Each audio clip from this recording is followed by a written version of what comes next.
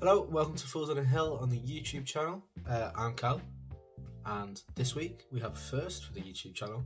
We've all bought the same record. We're all unboxing the Vaccines album. What did you expect from the Vaccines? This is a 10-year, believe it or not, 10 years anniversary reissue. Start off, it's coming in this lovely sleeve, easily removable, with a following sticker on, which states 10th anniversary edition of 2,000 copies on pink coloured vinyl. Includes What Did You Expect from the Vaccines demos digital album. And it's on 180 gram Orderfell vinyl. It's from Music on Vinyl. They do most of the reissues nowadays. I do have the original version, which would have been good to bring in for all the purposes of said video, but I've not done that. First off, comes in this lovely, I believe this is called die cut, where there's a cutout in the outer sleeve. For the famous picture in the middle there. There's a stamped number on the back, as you can see there, but mine is 2,262, which is over 2,000. It's supposed to be 2,000 pressed, so I have a feeling that doesn't necessarily indicate which one it is. Must be something else, but still pretty cool to have it kind of individually numbered. I believe this is how they're getting counted, but I think I've got 790. I got number 816, which you can hopefully see there. You can see me in the camera as well, because it's a lovely reflective cover, which is not ideal. This one is very, very shiny gloss kind of sleeve, which is a nightmare for fingerprints and showing you everything in my room. But it looks very pretty. This also has a spine with obviously the artist name. It's difficult to read on there actually. Let's do it around for a start. Take my word for it, I wouldn't lie. On the original, it doesn't have one. It's quite like a thin sleeve. Let's get inside, shall we? So pull the sleeve out. Comes with a download code, which if you catch that, it doesn't work, so you can have it. It also comes with this insert featuring 3 designs, and on the back there is another one of the designs, very similar. That's for one of their gigs in Camden on 7th of October.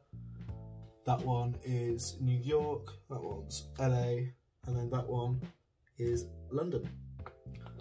Very good. I don't know why the hat theme, but I appreciate it. Now let's get on to the pièce de résistance.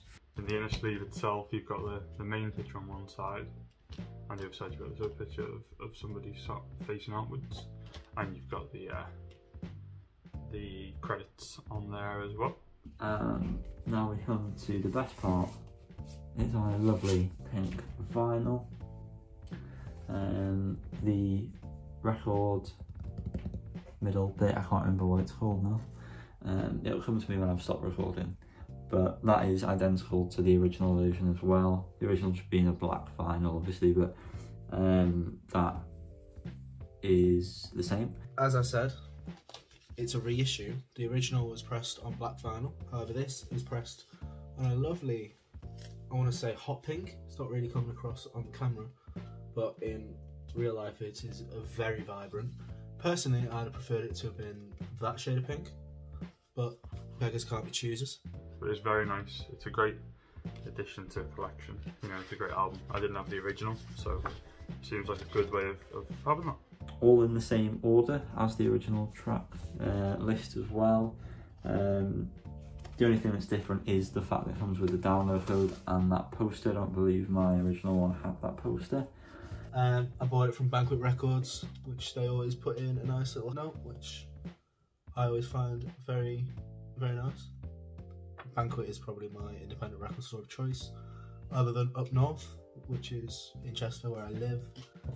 So yeah, very good. I listened to the record, it seems different. I don't know if that was like a placebo effect that I had,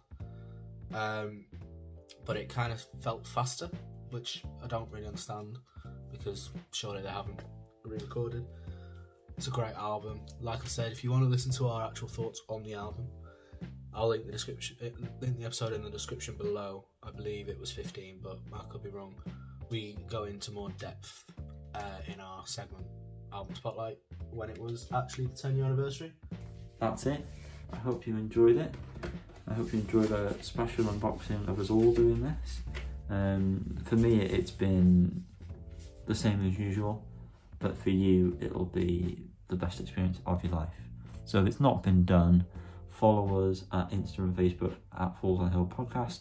Twitter is at Fools on a Hill Pod. You're already here, so you should be liking, subscribing, and dinging that goddamn bell for one.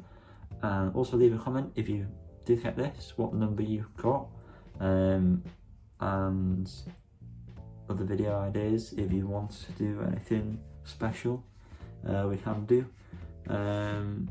We've all got our Discord links as well. They'll be in the comments so you can see what else we've got. But yeah, enjoy yourselves. It's later than you think.